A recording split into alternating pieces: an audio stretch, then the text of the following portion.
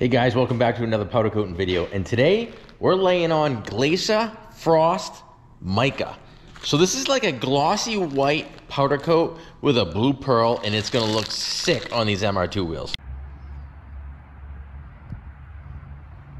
That's right guys, we got a set of 17-inch Toyota MR2 wheels that are like the real deal, shipped up here from, I believe, Japan. I think that's with, yeah, I believe so. But anyway, customer had a color he really liked. It's an APP color, Glacier Frost Mica. It's not a company we typically work with, but we were gonna spray that for them. So they supplied us with the powder. So basically what we're gonna do, we've already got the wheels already blasted. So these wheels were actually the paint, they were bright white to start with, but they had some chips and beat up around the edges. So we completely stripped and blasted them down to bare aluminum. They've been in the oven outgassing for a few hours now. We're ready to take them out and hit them up with our Columbia Coatings white epoxy primer. So a white primer is a great base to go underneath a light colored or a white powder. So we're gonna go ahead and get them out of the oven, get them set up one at a time, and get them in primer. Out of the oven it goes. Ready for some primer. All right guys, we're laying on the epoxy primer now. Now the trick to this stuff is you're just gonna lay it on and you're gonna put it in the oven and let it flow out till it's just flowed out. We're not fully curing this epoxy primer at all. So keep that in mind because that's critical to get a good finish on your wheels. All right guys, I got one wheel completely in powder.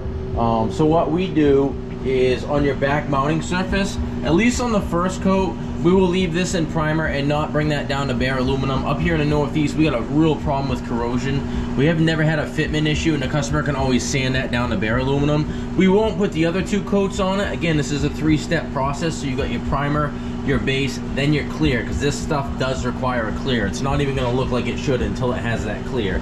But the entire wheel gets primer in entirety. So rinse and repeat. Let's get the other three on there and in the oven.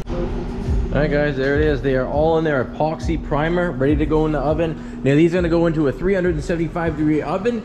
We're not letting them fully cure. This is just gonna go until the powder flows out or glosses out. Then we're gonna pull them back out, let them cool, and apply our Arctic white. So that's the actual color itself, which again won't pop until you get the clear on it.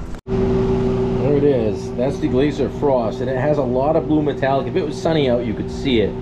But it is real hard to see. It doesn't look like much. And I know even after it flows out, it doesn't look like much. But wait until the clear hits it. All right, guys, we got the gun all loaded up with our Glacier Frost. And you may see it a little bit when I'm spraying the metallic-y. But again, it's going to be almost like spraying white over white. So nothing crazy to see here, because it's not like you're going from like one color to a next color. It's just the end result, so trust the process. But again, three-step process. Keep in mind, we already sandblasted and outgassed these wheels. So if you added that to it, it's 5 steps. So there's a lot that goes on with behind the scenes with all this. So let's start spraying it. You can kind of pick up on the metallics a little bit.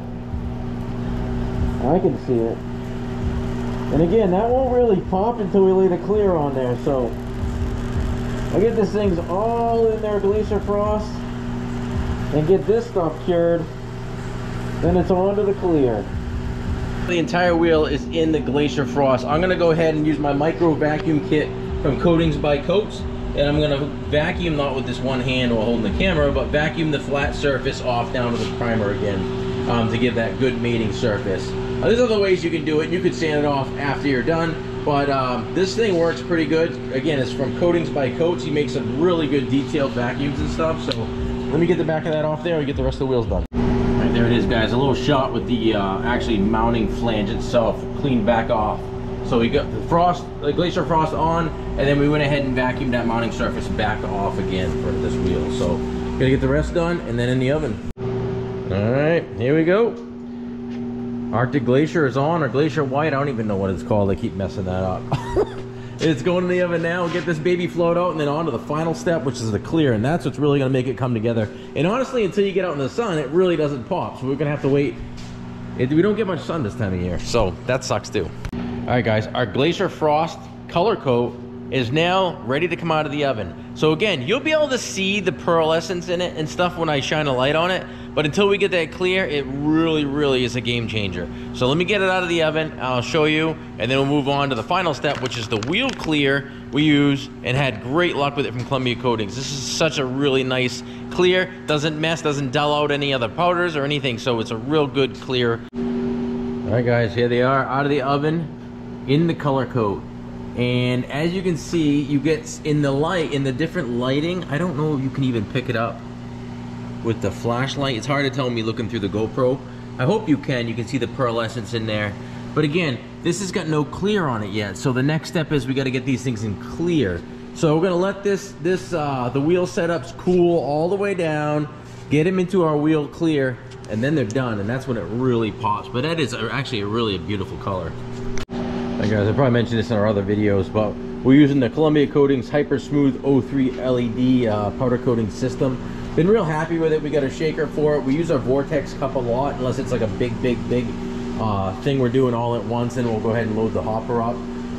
We'll upgrade it as we go, but this gun has been a great workhorse.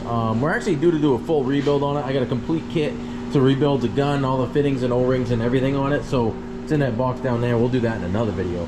But now it's time to hang the wheel and get the clear on.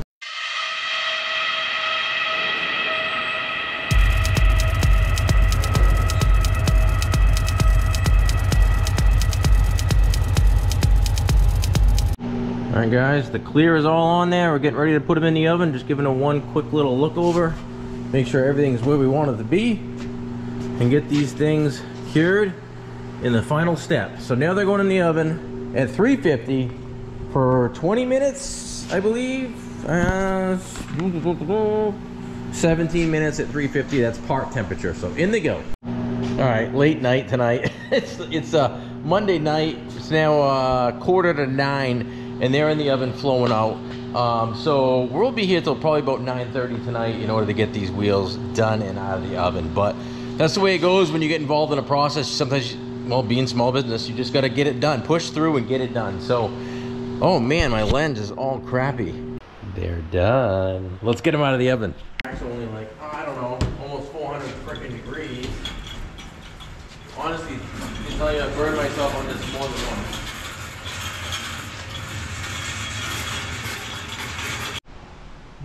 Look at that, guys.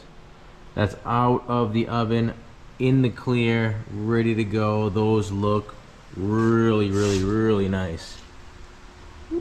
Baby. All right, I'm tired. I'm calling it a night. I will try to catch some of these in the sunlight to kind of show you a different view of them, because in the daylight, it's phenomenal. All right, guys, it's dark again, of course, so we can't really get a shot in the sun. But the owner's here, and he's actually going to send me some photos of them in the sun tomorrow. Whenever he does, we'll add them to the video. But they came out awesome. It's a super cool color. It's the first time I've used it. I love the blue, like, pearlescence in that white. It's honestly the only first time I've seen it.